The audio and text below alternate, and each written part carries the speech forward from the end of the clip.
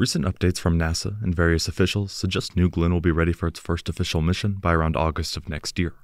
With only about 9 months of time before then, it begs the question of how much progress has the company made, and is a launch so soon realistic? After all, Blue Origin still has a long list of testing and developmental milestones before this vehicle will be ready. At the same time, NASA has a lot more information on Blue Origin's progress than the company releases to the public. In other words, they could be further along than we know simply because Blue Origin keeps a lot of information to itself. Here I'll go more in depth into New Glenn's progress, the upcoming launch date, its busy future, and more.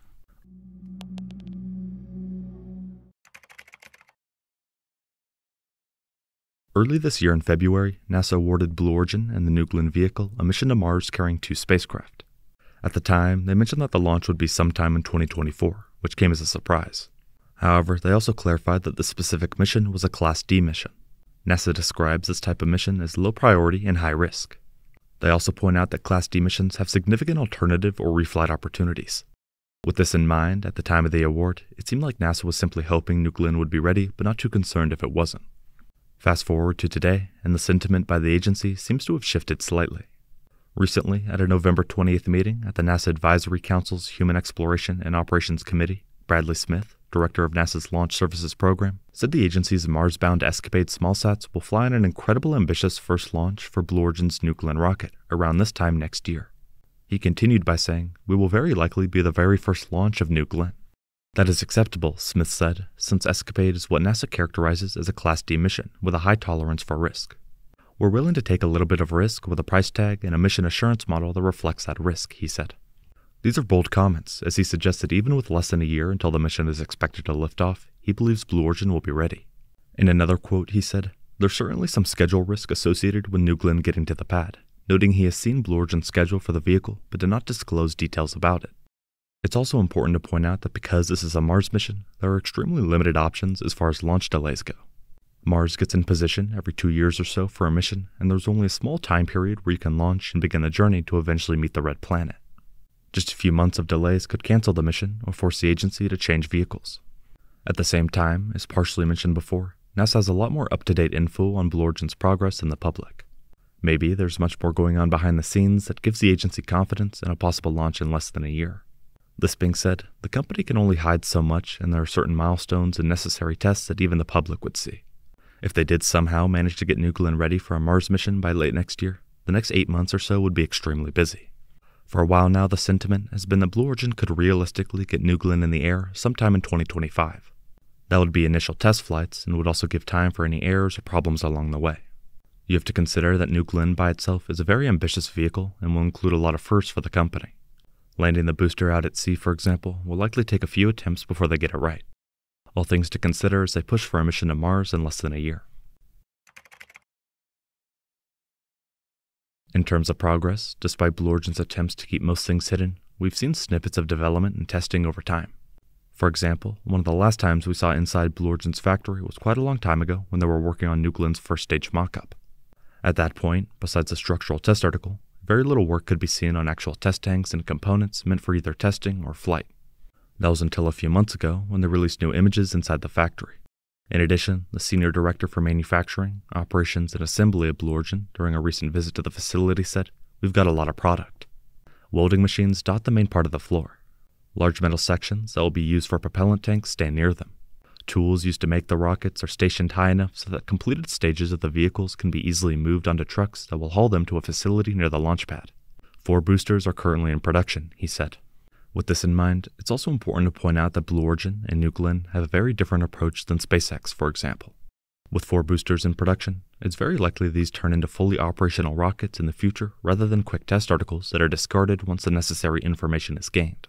Blue Origin's approach involves trying to avoid any explosions and mistakes along the way. SpaceX, on the other hand, is much more open to them and works to iterate and learn from constant testing. Either way, the 4 boosters being produced right now are significant for Blue Origin. In reality, tanking tests and manufacturing have been going on for a while now. Earlier this year, on April 26th, Space Coast Pictures managed to snap a few images of what looked like a New Glenn upper stage flipping vertically.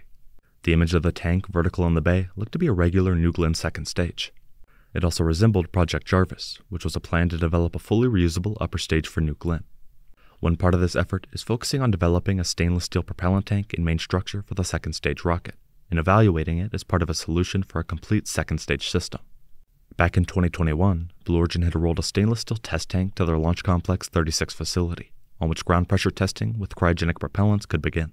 While structural testing and development are important, work on the vehicle's main engines is one of the most time-consuming and impactful projects. The topic of BE-4 engine production has been popular recently as Vulcan gets closer to its maiden flight with a busy future scheduled. This, in combination with New Glenn needing 7 per booster, means the engine's demand will significantly increase in a few years' time. To be specific, based on comments from ULA CEO Tory Bruno, the company can expect to require 48 engines a year, equating to 2 Vulcan launches a month. These numbers are somewhat intimidating, but Blue Origin is aware of the demand. In recent months, the company has been ramping up this next-generation engine's production by quite a bit. In October of last year, we first got a hint at this when the company said in a report that dozens of these engines are now in production to support a large and growing demand for civil, commercial, and defense launches. More recently, they released footage inside the Regen nozzle room in the Huntsville Engines factory. Here, dozens of BE-4 engines can be seen in early production. All of this in preparation for an increase in expected demand. Vulcan is set to launch in less than a month, and the results of this mission will have a significant impact on New Glenn's development. Being the first ever flight of this engine, if the launch goes well, Blue Origin will receive a host of BE-4 in-flight data and proof that it works.